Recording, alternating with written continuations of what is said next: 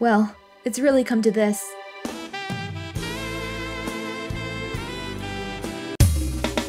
Now, as we are aware, I have been on a home renovation streak, and I think that by completing the Property Brothers home design tutorial, I've practically earned my Bachelor's of Architecture. So where better to test my architectural prowess than arguably the greatest CAD program of all time, Minecraft. To make this easier on me, I've chosen the most user-friendly house plans possible. Sears Modern Homes were mail-order houses that you could buy from the Sears Roebuck catalog and have shipped to your house. They were available from about 1908 to 1940, and honestly, it's a shame they stopped selling them. These houses were pretty cheap, and often the entire neighborhood would chip in and help build it like some kind of group Lego session. Fun. But instead of a fun neighborhood bonding activity with the boys, I'm going to be completing this build by myself in Minecraft. I know, tragic. However, I am going to be doing it in survival, so that should add a little bit of flavor, especially since I haven't played Minecraft in like half a year. Yay! So, I'll shut up and let's get to it! Disclaimer, I am not an architect. Go easy on me, thanks. Alright, here we go. Twins Dream Home, Create New World. Alright, I'm excited. I don't think I've played 1.18 before. I mean, that's the newest update, right? When did it come out? Is it even new anymore? Oh. So, today, the home that I've chosen for us to construct is the Sears Magnolia Honor Built Home. Yes, very, very fancy. These were the rarest and the most expensive of all of the Sears homes. I think they only built 8 in like the entirety of the line. And at the time, the Sears Magnolia, I think was like $5,140 in 1915, which in today's money is like $143,000, which still, that's not that expensive. I mean, for like a mansion, I am so impressed with myself that I haven't just died instantly. You have no idea. Usually I play in creative, so this is, oh no. Okay, I'm not going down there. Executive decision, no. So what was I saying before I got disappointed? Yes, so our materials list. These kit homes that were delivered by Sears, they used to come with all of the materials included, which is, you know, the main selling point of these. They would give you everything that you needed to build the home. So, we have our own list that we need to complete. Oh, it's another portal. We'll go there in a second. Okay, hold on. We have our own list that we need to complete, much like the list that Sears would give out. So on our list we have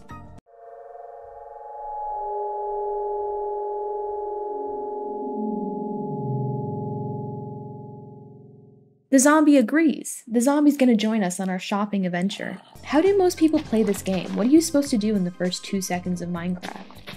I guess it's been like 5 minutes already. It feels like 2 seconds. It feels like nothing is happening. Food. Es hora de comer. Where is the food? Am I really gonna die of starvation? Ugh, we're gonna have to... Oh, it's a cow. It's a cow! It's a cow! Die. Thank you. Oh, I really want to jump. I'm gonna do it. Woo! Yes. I am like that British man who does the diving. What is his name? Tom? Tom Daly? That's me. But in Minecraft. Do I go into the hole or do I not? To hole or not to hole? That is the question. Whether 'tis nobler in the mind of twin fettuccine to go down— oh, we're here. That was not worth it. This is fun and exciting gameplay, am I right? Yes. You see, by adding all of these like lackluster little arrangements on the coast over here, I feel like I'm lowering the property value of this world. But that's okay. We'll jump that hoop when we get to it, you know? What is that? What is that? Oh no, we need to go over there. Boat time. Time to boat. What is that noise? Is that meat? Oh, crap.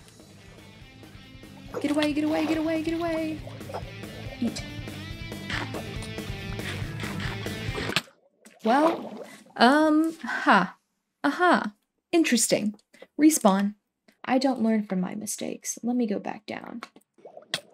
Oh, come on. Where even is he? Oh.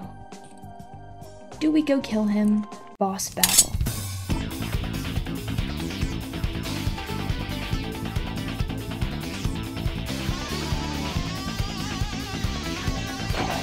Nice.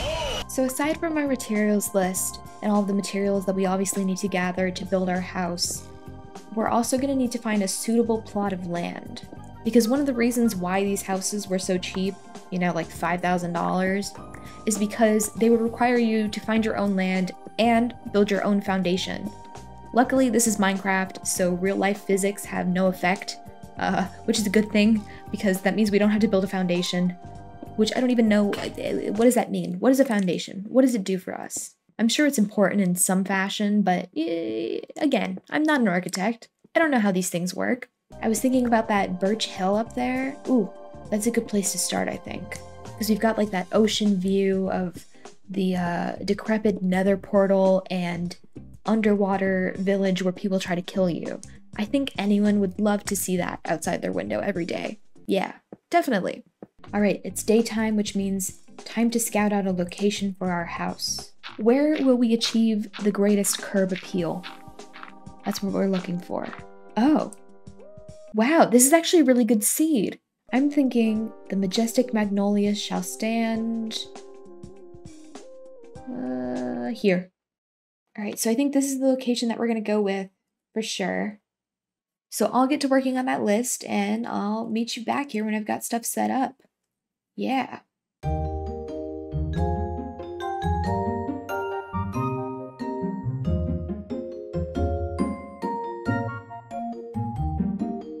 Okay, so I've successfully returned from mining off camera.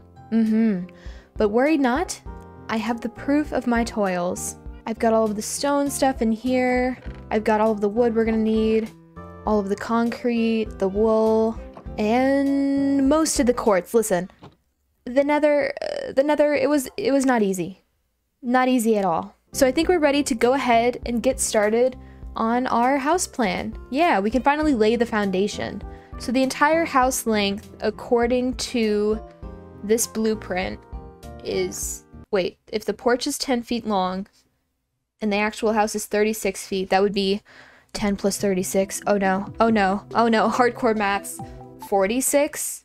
So, we have options here. Our options are either to build it to scale 1-to-1, which is going to result in an absolutely gigantic house, or we could half it, which is what I think we're gonna do. Because we also have to take into account that Minecraft is not in feet. Minecraft is in meters. So that would mean one block is about 3 feet.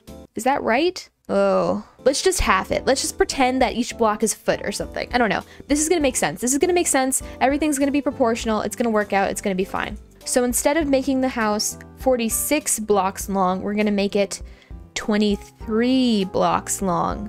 Yes, math. Okay, so this is gonna be the length of our house. Now we need the width. No, why is it raining? Oh, you can't be building this here. It's too glorious for this world. The magnolia must be built. It is my duty.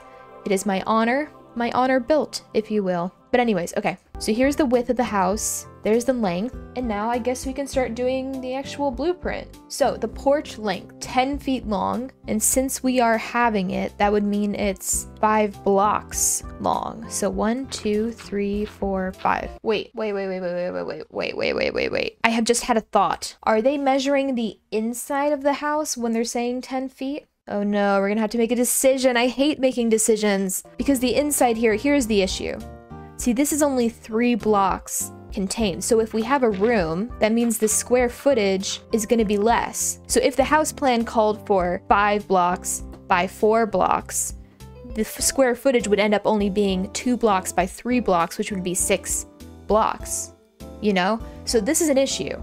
So we have to make a decision whether we're going to do it this way and just have the inside of the room be smaller than it actually is, or if instead when we place the outside contour here, we're gonna make it a little bit bigger so the square footage of the inside is correct. So we have to make a creative decision and kind of interpret the house plans to fit Minecraft. I would like the rooms to be bigger. I would like them to actually be usable, you know? So we're gonna do a bigger, yeah, we're gonna like trace around the edge and include the correct square footage on the inside rather than doing the outside blocks with the correct footage. So the porch, we're doing 5 blocks wide. So this inside part, 1, 2, 3, 4, 5 should be 5. Whereas the outside part ends up being, it should be 7. 1, 2, 3, 4, 5, 6, 7. Yes. So that means we also have to change the length of our house. It should be a little bit longer because we built this originally to be 20 blocks long. So now it should be 22 blocks long. I'm so smart, guys, listen. And then the porch also has this little stairway entrance thingy where the columns go in the front. It doesn't give us a measurement on the house plans. I'm gonna go with making it 8 blocks. 1, 2, 3. Do we like that half circle? Maybe this. Yeah, this looks a little bit better. All right, so I think that's the main frame done. And now we have to work on the sunroom. So it says that the sunroom is 10 feet by 14 feet. So that would be 5 blocks by 7 blocks. And the sunroom connects directly to the living room, which I assume is somewhere in here. So, wait, I put it in the wrong position. Oops, whoopsie-doo. It's like slightly above the living room. See, this is so difficult. This is like definitely a moment where half slabs would be involved. Because the Minecraft blocks are too big. They're too large. Hello, sir. Oh, that's right. Walk away. Interior rooms. Let us begin. And so, I followed the house plans as diligently as I could, but not without complaint and critique of the Sears architects. Seriously, what were they thinking in 1918? Does this look right? This looks right. This looks like the floor plan. Why is this house like not open floor concept? There's so many walls. Oh, we're running out of dirt. We're running out of dirt. I've never had this problem before. Why are there so many closets in this house, man? And they're just like randomly strewn about. Math. 10 divided by 2 is 5. Why do they have like a built-in fridge with the house? Did the fridge come with the house? Like, what is the situation? Wait, something has gone wrong. Something has gone very wrong. There's a lot of assumptions being made. I realize this is not the most analytical architectural project ever undertaken, but you know, this is looking like a bunch of dirt and some gravel, but we're gonna make it look good. It's gonna get fleshed out. Maybe. What is that? No. The house isn't ready yet. You're not invited. Okay, yeah, that's the first floor flooring complete.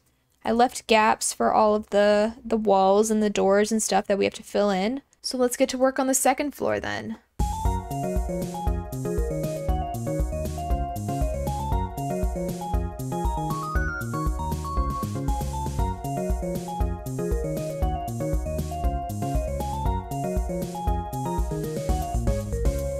Good job, team. We've done it. We've got the frame done for the house, for the most part. All that's left to do is just fill it in, and fill in the roof, of course. Oh my goodness. It looks great. It looks like a lot of nothing right now, but it's pretty promising. It's pretty promising. It's definitely gonna like tower over everything. Yeah, I like it. I like it a lot. So like I said, I'll finish tidying this up, making it look like something, and then I'll get back to you. We did a great job following the blueprints, even though they were kind of sucky and not the best. But you know, we made it work. We did a great job. Great job! From the days of George Washington to the present time, the colonial type of residence has always been popular. It has housed the greatest figures in American history, science, and literature. Many will recognize a close resemblance in the illustration above to the famous residence at Cambridge, Massachusetts, where the poet Longfellow composed his immortal works. Leading architectural authorities declare that this type will continue to win favor for hundreds of years. There can be no question of its imposing appearance, graceful lines, and other attractive features. This is a house for the discriminating builder who is willing to invest a fair amount for the largest returns in comfort, convenience, and extra high quality.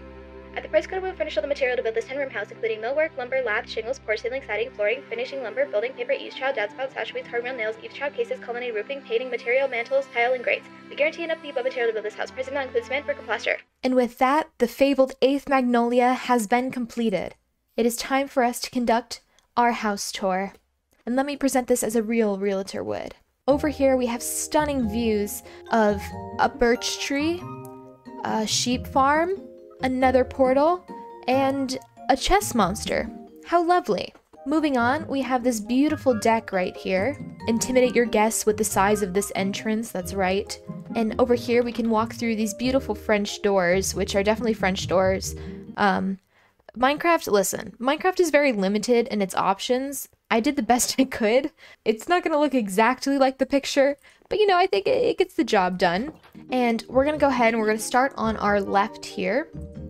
we have this door to the outside that leads to the porte cochere. Unsure of what that is, but this is what the blueprints told me to create, so I did. So this room right here is going to be the dining room. It offers spectacular views of the ocean over there and the night sky. I'm not gonna sleep because that would ruin the continuity, as you know. Anyways, that doesn't matter because the pantry only has one window and it shows a view of this pole right here. Moving on from the pantry, we have the kitchen. And this house is from like 1920 something. So they have separate rooms for like literally everything. So right here is where the fridge would go. And right here in this alcove is where the tables and the little like breakfast nook would go. I'm not sure where all of the other stuff for the kitchen. I think the sink would go right here at this block. That's what the blueprints seem to be saying. This room over here on the other side of the staircase, this is the living room.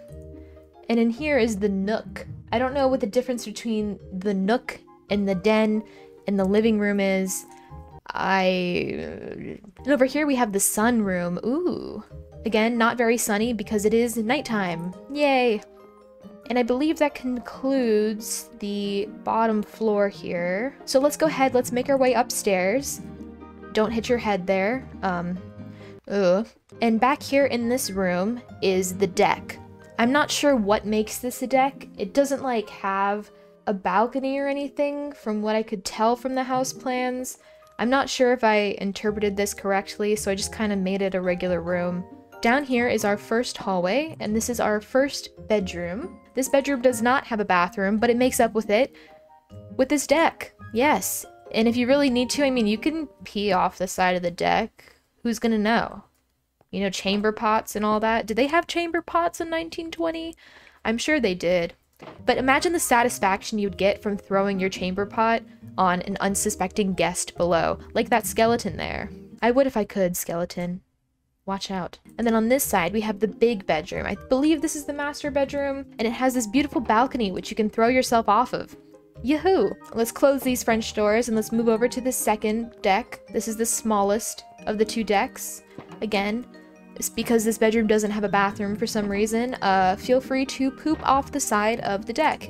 Cleanliness. We love it. And then this bedroom, this might be the master bedroom because this one has the fireplace. It has this sleeping porch. Not sure what a sleeping porch is, why this house has a deck and a sleeping porch. I don't know the difference. Interesting. And then making our way around here, you might notice, but what's this, twin? Look at this entirely empty space, this blank wall. Well, let me show you. Because this house was built in the archaic age of the 1920s, it has a special hidden section for the servants. But nowadays we would just call it a secret room. Let's walk down this concealed passageway and enter the third bedroom. This one is the smallest bedroom, but it does have its own bath, and it has its own closet here with, you know, some windows, some great views. But this is cool. Imagine being the kid that gets to sleep in this bedroom, like hidden away. Every time you have to like crawl up this ladder like a little gremlin. Just imagine, because this leads directly into the kitchen. Like the walk from the fridge to the kitchen is so short. This is truly a marker of American innovation. And with that, I don't think there's anything left in the house to show. This concludes the house tour. Yeah. So overall, what would I rate the Sears Magnolia 10-room colonial home? I give it like a solid 7 out of 10. Because if we recall, the floor plan of the house is pretty cramped. There's not a lot of room in the hallways. Everything's a little bit confusing. But overall, you know, I think it's a pretty grand estate. And it's pretty good for what's essentially the 20th century equivalent of Amazon Prime. Like, you could get this thing in the mail. That's ridiculous. That's absolutely ridiculous. But I think this is, you know, this was a fun experiment. And it translated surprisingly well to Minecraft with a lot of, you know, tweaks and adjustments I had to make it work. But like, it turned out pretty great. I'm surprised. I'm surprised. So overall, thank you guys so much for watching and for indulging in this episode of my wacky experiments. Yeah, because this is what this is about. Experimenting, innovating, succeeding. Yes. And also, before we wrap this up, thank you guys so much for 13K subscribers. Wow. Wow. We've hit the lucky number. And I'll see you in another 2 months. Woohoo! Consistent upload schedule. Whoo. Alrighty. Bye-bye.